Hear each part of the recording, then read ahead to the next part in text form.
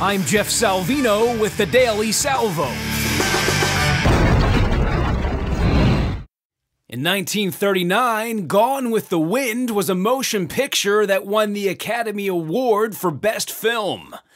And in 2019, Gone with the Wind will be many of the Windy City's entry-level and low-skill jobs. That's right, Chicago Mayor Rahm Emanuel recently signed a law that in 5 years will force employers to pay a $13 per hour minimum wage.